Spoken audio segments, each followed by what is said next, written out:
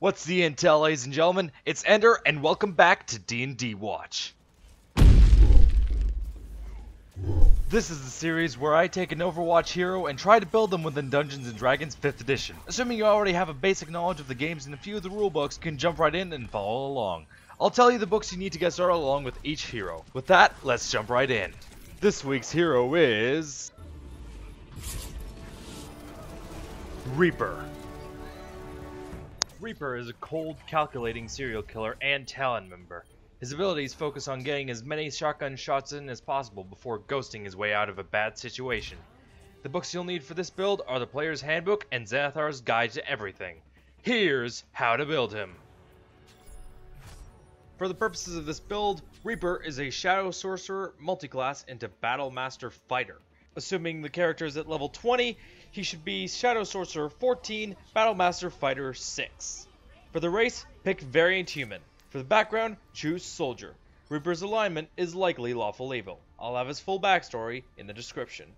His starting stats, including racial abilities, are as follows. Strength is 10, Dexterity is 16, Constitution is 12, Intelligence is 11, Wisdom is 8, and Charisma is 16. This build uses the point buy system. His final stats are as follows. Strength is 10, Dexterity is 20, Constitution is 12, Intelligence is 11, Wisdom is 8, and Charisma is 20.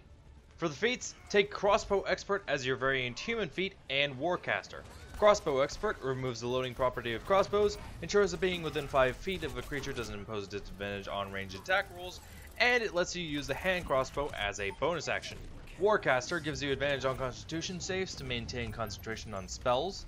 It lets you perform somatic components while holding a weapon or shield in one or both hands. And when given the opportunity to make an opportunity attack, it lets you cast a spell instead of an attack. For the proficiencies, take Athletics, Insight, Intimidation, Religion, and Stealth. The sources are shown, although if you can swap out Religion, I would highly recommend you do it for something else.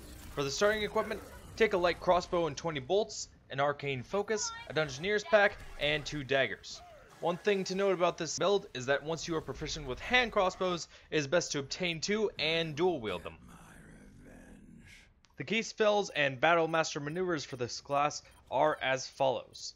Firebolt to potentially act as a substitute for the shotguns, Shield which can be used as an early level substitute for his Wraith form, Misty Step which can be used as an early level teleport, Gaseous Form which can be used as a more accurate form of the Wraith form, Circle of Death which is essentially his ultimate, and Etherealness which is the proper form of his Wraith form.